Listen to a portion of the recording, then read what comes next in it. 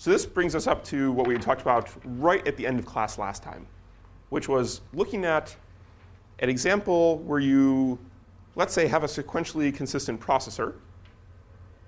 And we take a piece of code that we had talked about at the beginning of class last time and ask ourselves, does this still work?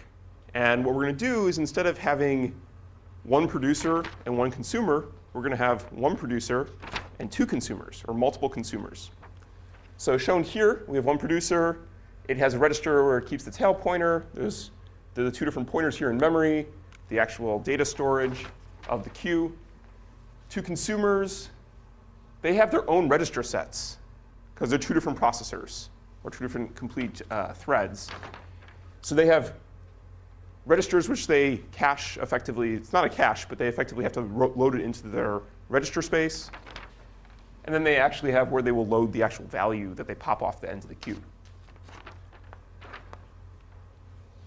So someone, I think, said this at the end of the class here.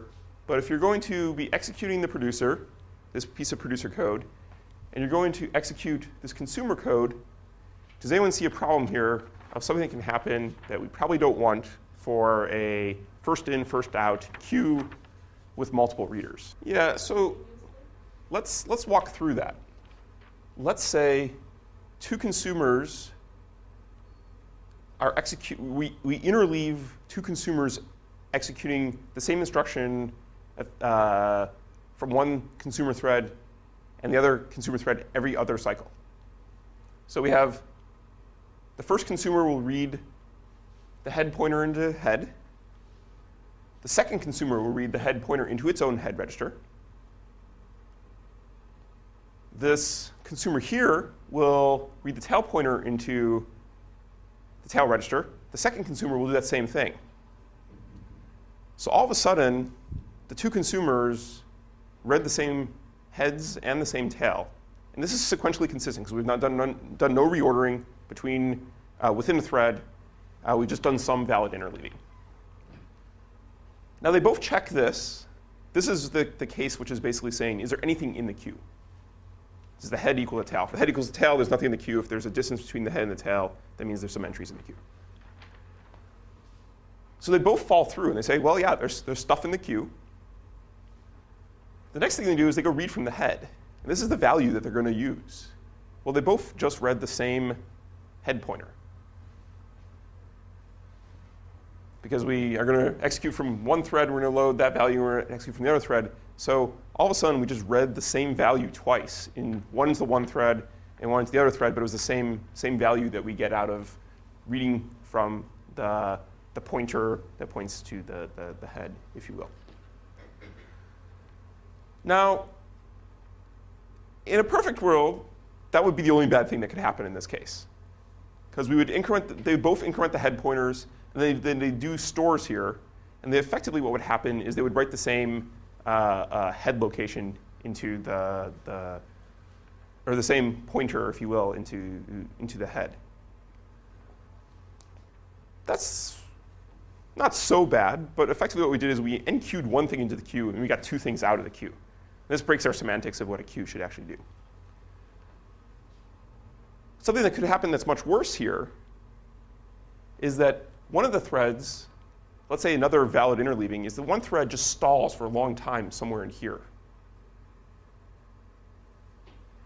And like a billion cycles. It just stalls for a billion cycles. It takes a really bad cache miss, or it traps into the operating system, or something bad happens to it. What can happen is before the update of the head pointer happens, or what could happen here is you could have something really strange happen, or you could basically have the other thread execute, and it could pop a whole bunch of values off the head of the queue in the meantime. So let's say there was 100 things in the queue. We both execute into here at the same time. One of the threads gets stalled here for a long period of time. The other thread pops 100 things off the queue. But then finally, this one here goes and updates the head pointer again. So what's going to happen is effectively you are basically going to reset the queue and put 100 things back onto the queue. And it's probably going to be garbage in memory in the queue at that time. So this brings up the idea that we may not want to be concurrently executing, even in a strict sequentially consistent model, this block of code and another thread's piece of code which is executing the same thing, the two consumers. So we're going to call this a critical section. If you take an operating systems class, you'll have seen this a bunch. And the idea here is that you want to atomically execute from all the consumers possible this block of code here. So no two consumers could begin to execute that block of code at the same time. And one way to do that is you have a lock on that piece of code. So you grab a lock, you can go execute that piece of code, and then you release the lock. Questions so far?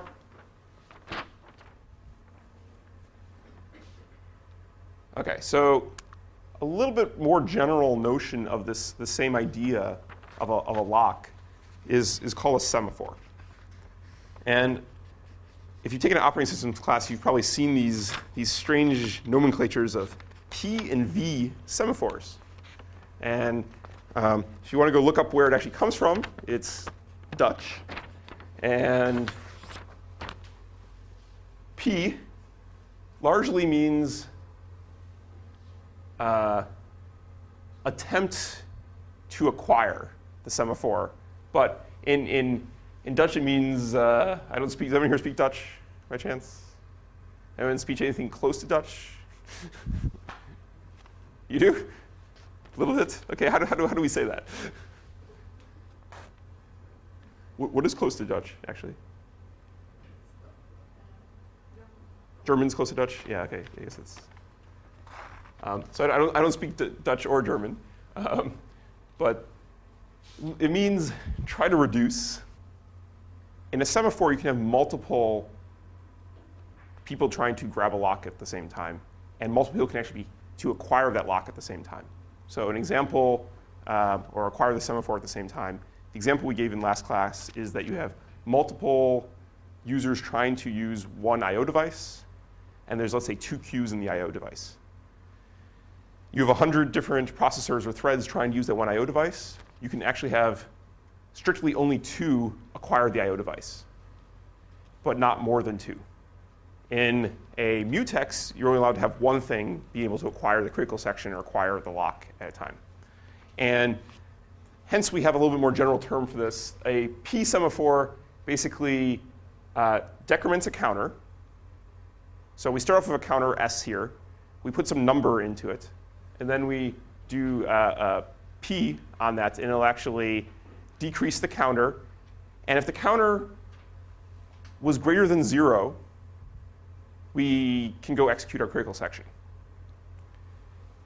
Then we have the release, or the V semaphore. And that will actually increment this counter by 1. And it'll wake up some other process if there is some other process waiting on that.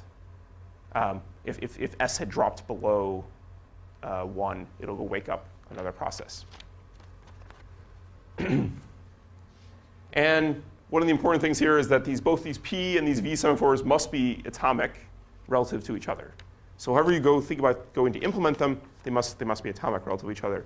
And this is with respect to everything else happening on your system. Otherwise, really, really bad things will start to happen. You'll actually have multiple people grabbing the lock. And how you typically use this is inside of your thread or your process. You're going to put your critical section and put the acquire here and the release there. And one important thing here to note is these semaphores, you can have the value S here determine how many, the initial value of S, rather, determines how many different threads or processes are able to enter the critical section concurrently. If S is initially set to 1, that means only one thread is allowed to go in there, and that's what's called a mutex. So it's mutually exclusive. Only one thread can go into the critical section at that time.